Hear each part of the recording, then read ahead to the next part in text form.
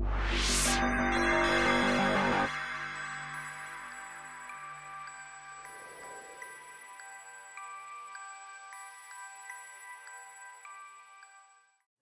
this video, we're going to talk about the Acoustica Vocoder and how to get it up and running in a Mixcraft project.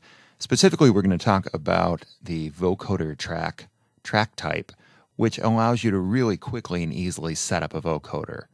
Without getting super deep into how a vocoder works, the basic idea is that it allows you to take one sound and impart the timbral characteristics of another sound onto the existing sound.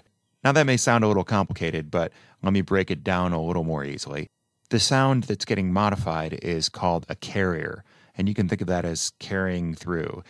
It's best to use a pretty basic sound that has a lot of timbral content.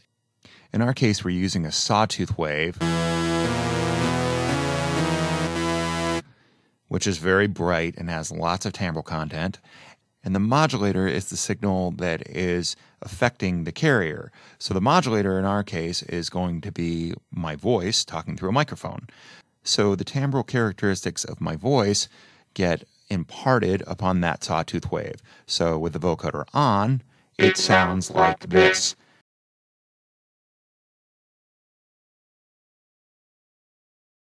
So I'm going to start at the beginning with nothing and show you how to use a Mixcraft vocoder track to set everything up for using a vocoder.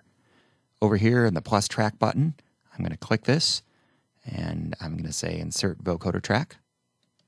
And you can see it says vocoder submix. And that means we have two child tracks contained within the vocoder submix track. You can see one of these is an audio track, and this is the microphone coming in as the modulator. You also see that meter moving. And as you can see, in addition to this fabulous mic that I'm recording the video audio through, I also have this fashionable headset mic on. And the headset mic is what's plugged into my audio interface, and that's what's controlling the vocoder. If I click on the audio input settings arrow over here, we can go to Fire Studio, stereo input 1, 2. In fact, all I need is the left channel because I'm only going into input 1. And now you can see it goes to both. So, like I said, you'll need to have a microphone plugged into your audio interface on the vocoder modulator channel. Moving down to our vocoder carrier track, this has an instrument already on it. If I click on it, this opens up the instrument preset window, and you can see it says vocoder saw synth brass. This is using the G-Sonic Renegade analog synth, and this creates the sawtooth synth sound that we're using as a carrier. And if I click on this, this is the Acoustica Vocoder.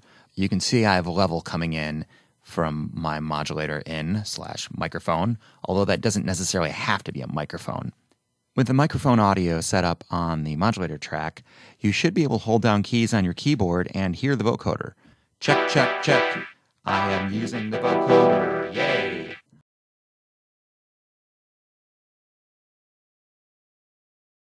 It's probably a good idea at this point to open the vocoder and make sure all your levels are optimized. Now this one right here is the modulator in, as it says, and this adjusts how much microphone is going to it. And you can see there's a meter right there, and it's a little low right now, so let's turn that guy up and get a little better level. Moving down here, we have the carrier input, which is the instrument, and that's going to be our vocoder carrier right here. So if I play the keyboard, you're not going to hear anything right now, but you'll see it going in here. And I'm going to turn that up. Check, check, check. Ooh, check, check, check, check, check. And we've got a master volume right here, which is exactly what it says. This is pretty much the same as adjusting the volume of the instrument right here, or in the master submix volume up here. But let's step away from this for a second and show how to record.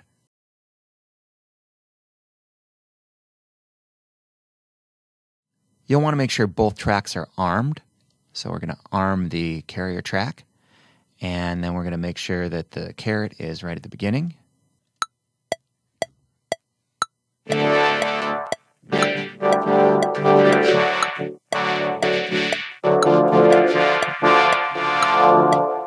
And when I play it back, and once the track is made, you can edit the audio or the MIDI any way you like, just like a normal track. You can also listen to the modulator audio on its own because it records clean like any other mic track. So I'm going to turn down the vocoder. I'm going to take the arm button off.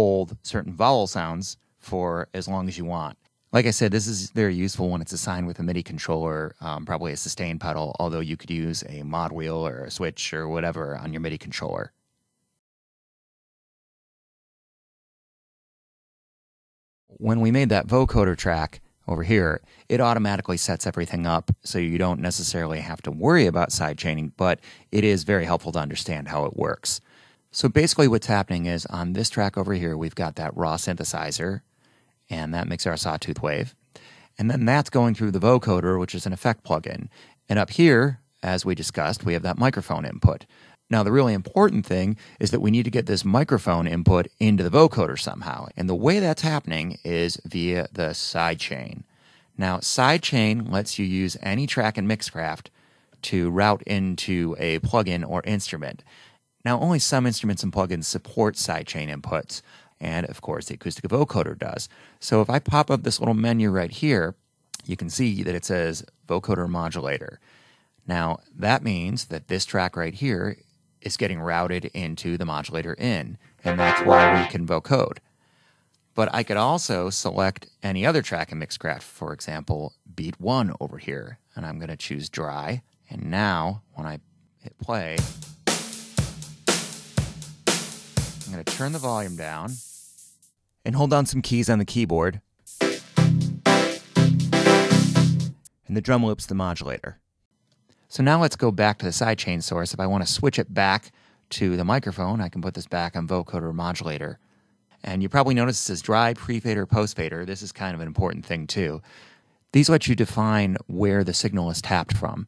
If I choose dry, that means that the signal that's getting routed into the modulator input of the vocoder is not affected by anything on this channel. It's not affected by the volume fader.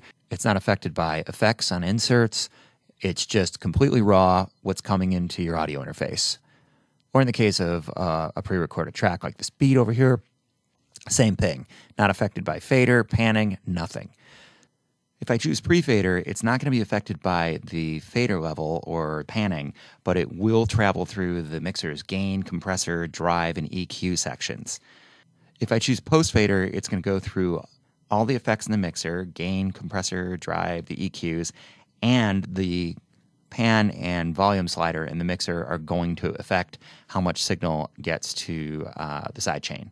So, for most purposes, dry is the best choice because then you won't be controlling the level in a bunch of different places. But it is important to pay attention to that.